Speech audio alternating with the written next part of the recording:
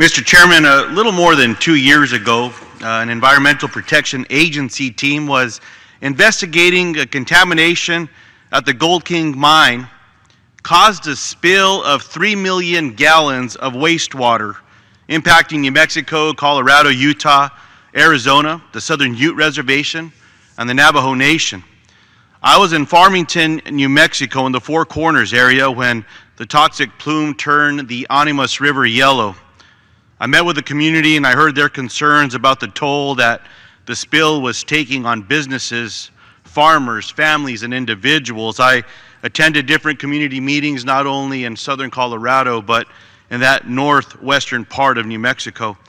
Despite repeated promises by the EPA that it would fully address this environmental disaster, progress has too often been needlessly slow. For example, in January of this year, the EPA and the Department of Justice announced a deeply disappointing decision that the EPA was not liable under the Federal Tort Claims Act for damages caused by the Gold King mine spill. And while I appreciate Administrator Pruitt's recent announcement that the EPA was reconsidering this misguided position, I believe that the EPA and the Congress should act to ensure that every impacted individual and community, especially New Mexicans and the Navajo Nation, receive the compensation they deserve.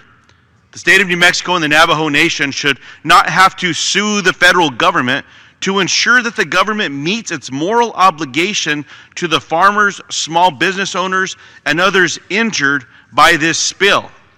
This amendment, however, is about the long-term impact this spill will have on the river and all that it sustains, from drinking water to providing water for farming and livestock.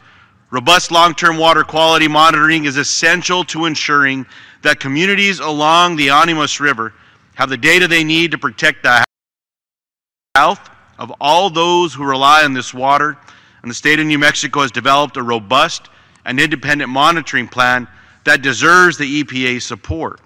That's why I'm again offering an amendment to provide $6 million to direct the EPA to work with the affected states and Indian tribes to support long-term monitoring programs for water quality on the Animas and San Juan rivers in response to the Gold King mine spill. The same amendment was accepted by the House last year on a bipartisan basis. I thank both the chairman and the ranking member for their work on this issue, and because monitoring now and well into the future is necessary to protect the health of all those who rely on this water, I urge my colleagues to support this amendment.